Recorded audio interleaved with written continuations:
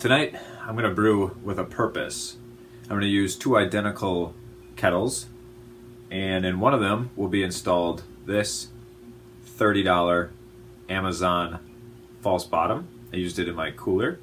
And in the other one will be the Spike kettle false bottom designed for that kettle. And then at the end of the mash, I'm going to take my double mesh screen and drain them out and see which one filters out the grain the best. So stay tuned. So this is mash tun number 1 with the Spike kettle, Spike false bottom, Spike pickup tube. This is mash tun number 2. It's my old cooler false bottom and the same setup going on there. 2 barbs and a hose running between them. That'll be mash tun number 2. Just so we're fair, I'm gonna mix this up as best as I can. Got some Pilsner, some Munich, and some Vienna malt in here.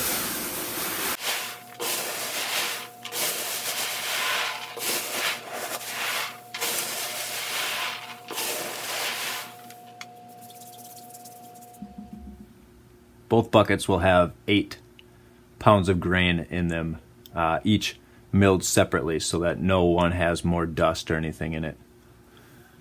Just so I prove it to you guys here.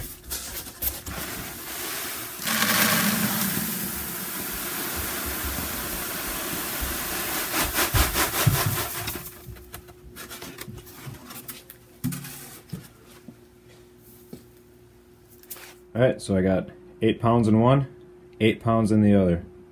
I got my water heated up in the boil kettle, and I'm going to move them over to my mash tuns as evenly as I can. Both kettles are at 7.5 gallons. Let's get some grain in there. Alright, as quickly as I can, 8 pounds of grain.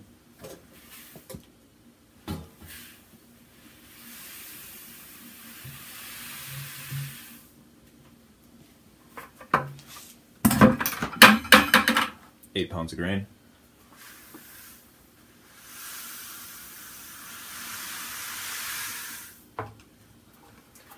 Give them both a little stir.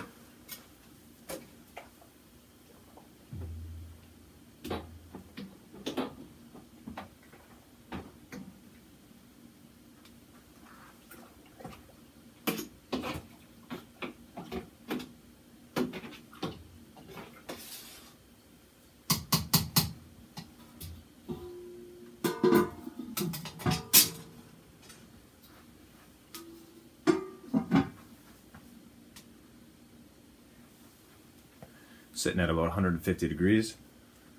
It's a little bit lower than I was anticipating. We got Team Spider-Man, Team Packers. We'll come back in probably 90 minutes, see how much heat we lost, and we'll see the results of our experiment. I would just like you to know that after about an hour, I've lost 10 degrees. Let's go another half an hour. We've been mashing for 90 minutes. It's time to drain our wort into our boil kettle and see which false bottom works the best.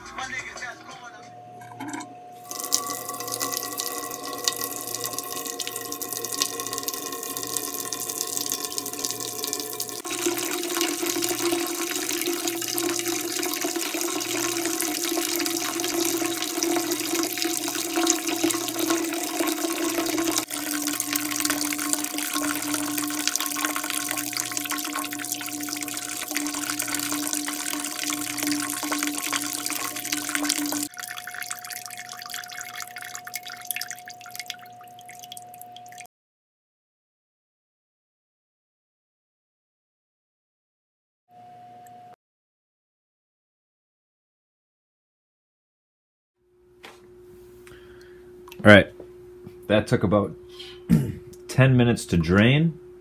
I was hoping to get about 6.5 gallons. I got almost exactly that.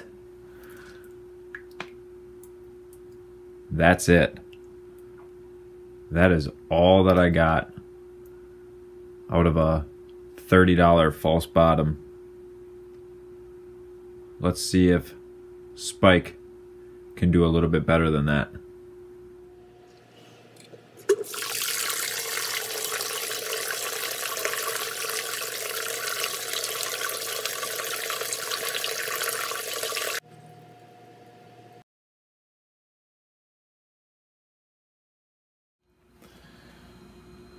All right, that took 3 minutes to drain,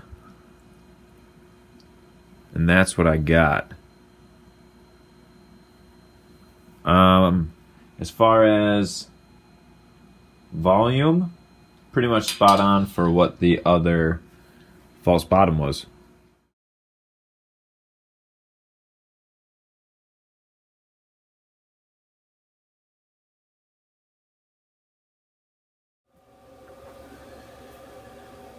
All right, this was a very interesting experiment to me. One thing to keep in mind is that, like, why did the Spike kettle drain faster? Well, it has 5/8 pickup tube, which goes into a 1/2-inch ball valve, and the Amazon false bottom has a 3/8 barb on the false bottom, so it's restricted, you know what I mean? So its flow rate is obviously going to be slower. So I didn't really think about that. I was thinking about the tubing, the ball valves, and everything like that, but I totally forgot about the barb fitting that comes with the false bottom. So, you know, what do you want? Do you want a faster brew day, or do you want to sit around and watch your stuff drain, but you don't have as much grain in there? You know what I mean? Maybe you brew in a bag. Maybe it's not that big of a deal. Maybe you want the flow rate. Maybe you don't have brew in a bag. Maybe you're just running pumps on a horizontal setup and whatever, you know? So maybe who cares how fast it goes? It'll get done anyway. So things to consider, you know? So thanks for watching. I finished my beer, so I don't have anything to cheers you. I mean, we could make one happen here. Let me get a little splash here. There we go. A little serum Saison. Cheers, guys. Thanks for watching.